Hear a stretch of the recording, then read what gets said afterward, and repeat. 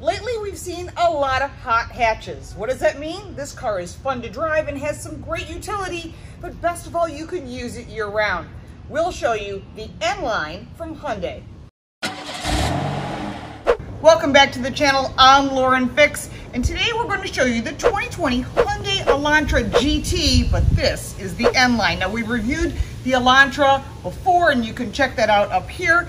What we have for you today is a fun little hot hatch. What does hot hatch mean? In this case, it's a four-door, and there's a lot of competition like the Jetta and the Civic, but this has a hatchback, so you can put the seats down and get more storage. So it gives you a lot of utility, a lot of flexibility, and it's a fun car to drive. If this is your first time to the channel, we do a lot more than just car reviews. We give you great information so that you have car smarts. We give you first looks and some neat information. Make sure to subscribe and hit that little bell so you don't miss anything.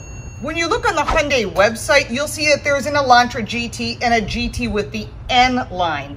And that means that this has a lot more standard features and it's a lot more sporty. We'll take it for a test drive and give you Car Coach Reports ratings and performance, handling, safety, visibility, seating comfort, which is important, all the way through value. There are 10 different categories, and at the end, we're going to give you a total. So when you go to the dealer and consider purchasing this or looking at the competition, you'll have some information. You'll know what to expect because the salesperson's not going to take the time to explain to you all the little details that we're going to go over. Let's go for a ride. The Elantra GT is powered by a 2-liter engine with 161 horsepower and 150 pound-feet of torque. But this is the N-Line engine. It is a 1.6-liter turbocharged engine with 201 horsepower and 169 pound-feet of torque. It's backed up by 2 transmission options. My favorite, the 6-speed manual. Or if you prefer, you can go with a dual-clutch 7-speed automatic transmission that has paddle shifts. The difference is the drive mode is available on the automatic. There's a button for changing that. There is no drive mode change for the manual transmission. My foot's in it. Let's go, baby. Just getting to the speed limit. I wish it had a little bit more power. You got that 1.6-liter turbo, just get that little zip would just make it. I've been driving this vehicle for about a week. It looks great, and I had high expectations. When you call something a GT and an N-Line, your natural reaction is, it's gonna have some get up and go. I was actually kind of disappointed. It was kind of sluggish. And when you really put your foot in it, it's not spirited. I'm disappointed. I would think it would have some more power. When you look at the Veloster N, it seems to have more power. It may not based on the tuning, but when you're comparing the two, they're not the same class, but when you're trying that N-Line, that you're expecting a certain expectation of performance. And unfortunately, I found that disappointing. The fact that Hyundai offers the 6-speed manual, I give them major kudos. Certain brands like Volkswagen, Mini, they've always been known for their manual transmissions, and that's part of the performance side of this. One thing that aggravates the hell out of me is I'm now at 3,500 RPM and it's telling me to upshift to 4th, and I was in 3rd and I'm thinking, now it's telling me to go to 6th. I'm in 3rd gear and it wants me to do a jump over to 6th at 3,200 RPM. Not going to do that. I don't like the suggestions because it's trying to do it based on fuel economy. Now, if there was a performance mode, they would tell you just to ignore the upshift. So I'm telling you, if you buy this vehicle, ignore the upshift unless you're looking for fuel economy. And that part of it I find disappointing. The positives of this vehicle is it is fun to drive. It goes, it's enough to keep you out of trouble, and you can certainly get on an on-ramp, pass a vehicle if you drop down to a lower gear, and that's some of the bonuses that you can do when you're controlling the performance with a manual transmission. Now, if you decide to go with the automatic, the dual clutch with the, the flappy paddles, it's a different story, and I think that's going to be something you'll be allowed to go into a sport mode without placing it there yourself. So when it comes to performance as a whole, this is a real fun daily driver, absolutely enough power to get you where you want to be, but compared to the competition, it earns a 7. What you're getting on the 2020 N-Line is a multi-link independent rear suspension. That makes the handling fun. It makes it go into corners. Now, even when you're taking off from a red light like I'm about to do, one of the things that I expect is the car to squat down, transfer the weight, and take off. That doesn't always happen that way on a vehicle that's underpowered like this. This is not a Mustang, it's not a Camaro, it's not a Corvette. This is a very well-tuned suspension compared to the previous generation. I think when you're looking at this vehicle compared to the Mazda 3 or the Volkswagen GTI, you're going to get a different experience. And I think that's something you need to test drive all the vehicles in this category. This is not a bad vehicle by any means. Is this a race car? No way. And so you have to know that this is a fun-spirited ride that can be made to be an amazing car with all these aftermarket parts. Now, I'm sure that Hyundai is going to eventually come up with all that if they're not already selling it at certain dealers. But as it stands right now, the handling is really good. It is well-tuned. It is very specific, and the brakes are great. But compared to the competition in the hot hatch class, it earns an 8. Now, safety features are something that are really important in any vehicle. We talk about this all the time. This vehicle has forward collision warning, has pedestrian cross traffic alert, it has rear cross traffic alert, it has lane change departure, it has a backup camera. It has a lot of safety features that you do not get on other vehicles, and some vehicles you have to buy up, and other vehicles it's just not available. The one big thing this vehicle has in safety and why it earned a 9, it's an IIHS Top Safety Pick Plus. That means this vehicle is really safe, and it earned a 9. When you're looking at this vehicle as far as visibility, it has a very long, very large front piece of glass, which I do appreciate. The window sills are low, and that's great because now you've got more vision, and that's really what is the ability to see. You've got your side view mirrors, your backup camera, but looking out the back, one thing this vehicle has is a long piece of glass, and it's designed in such a way that it gives you pretty good visibility. However, that blind spot in the right rear is a big piece of metal. It's not Alaska size, but it has its issues, which is why the safety features are important.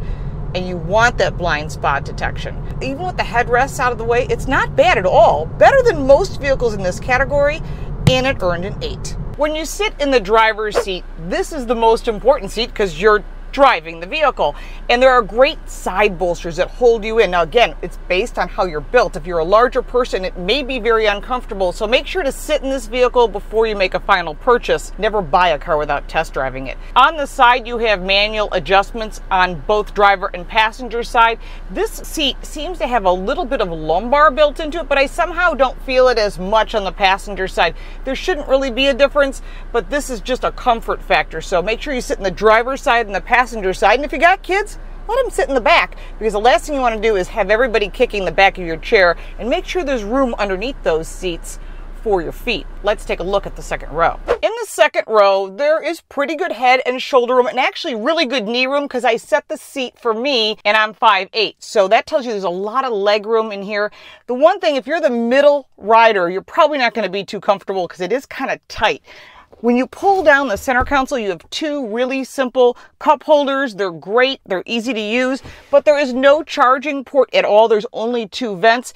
In the door is small carriers for whatever drink that you'd like, and there's window lifts. Pretty simple, but keep in mind, this is not an expensive car. However, having lumbar on the driver's side, but literally nothing on the passenger side, just manual adjustment, I had to give it a 6 for seating. When you're looking at technology, there's a lot of different features depending upon the classification of the car. So we're looking at the gauges, and they're regular gauges, and actually that's really good. If you press this button right here, you will change the displays. The displays will not just give you whether things are open or not and how things work, but also you can set it for miles per hour. You can set it for different information just by changing the buttons. Pretty simple right there on the steering wheel, so it's not so difficult. Going down to the steering wheel, you've got your cruise control as well as your pages to change. And then on this side, you have your modes for your audio. You can use your Blue Link, which is a feature. We'll talk about that next. It's also a technology because it's something that Hyundai has gone to a lot of trouble to put together. Going over here to the center stack, this is your standard home screen. You can press the button for radio. You can also touch the screen. So again, this is something that allows you those options whether you're driving or not. Everybody's different. A lot of people don't like the touch screen. Also, you've got your media set up here. If you've got that, you can set your tracks. There's also an apps page here, which allows you to download certain apps as well as Android Auto. Apple CarPlay is standard. You've got Infinity audio system with 8 speakers. Pretty standard setup, voice commands, and you can set up different things depending upon how you would like to have that. and then you've got your home button here. Pretty basic, not advanced. Some of the competition has more. You've got your vents and your climate control. There is no wireless charging here, but you do have your USB, your regular 12-volt.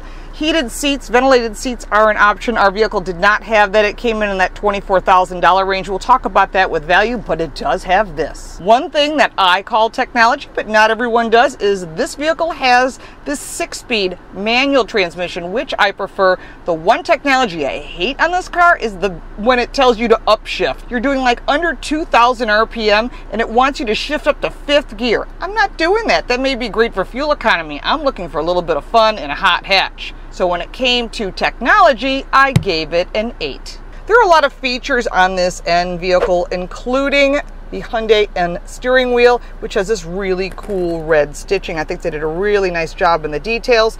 Nothing special other than I really do like the red detail that goes around this vent. Pretty cool. Regular gauges, easy to use, which I like. You've also got your windshield washer, front and rear, as well as your turn signal and your headlights. Remember, if you buy an automatic with a 7-speed, you'd have your paddle shifts here, which obviously would not be the case.